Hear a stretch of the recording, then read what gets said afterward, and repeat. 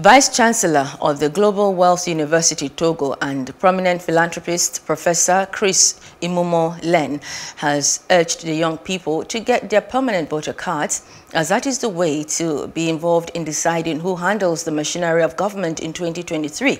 Professor Imumo gave this charge while declaring his intention to run for the presidency of Nigeria during the P.V.C.S convocation ceremony in Ogun State. Justin Akadonye has more.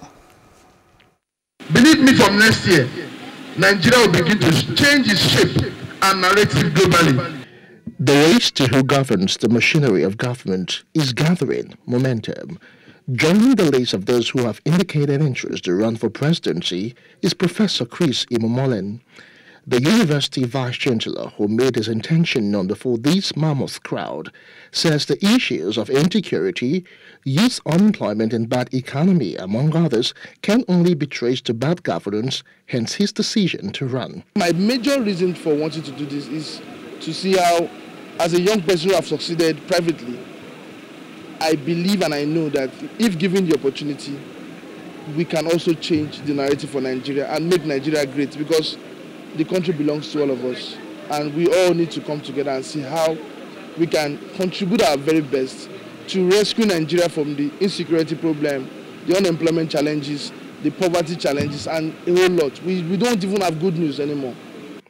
Professor Imumo says he is not unaware of the party politics in Nigeria, which oftentimes direct the flow of governance.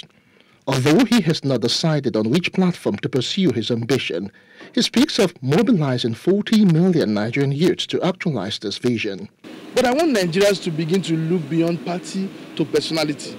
You know, a party can just drop anybody to become leaders and because of politics. But we need to begin to see when, as in a time like this, when we need a technocrat. I have built platforms that have empowered millions of Nigeria. I have the largest institute in Africa. I'm the only African who have set up 3 universities globally. I'm the only African who have his name on the World Book of Greatness. I've achieved so much.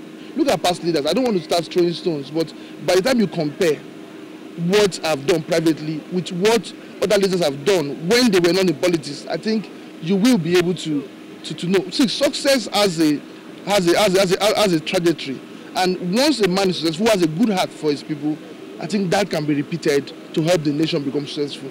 He urged the citizenry to vote a leadership that will change the country for good, so that all will be proud to call themselves Nigerians.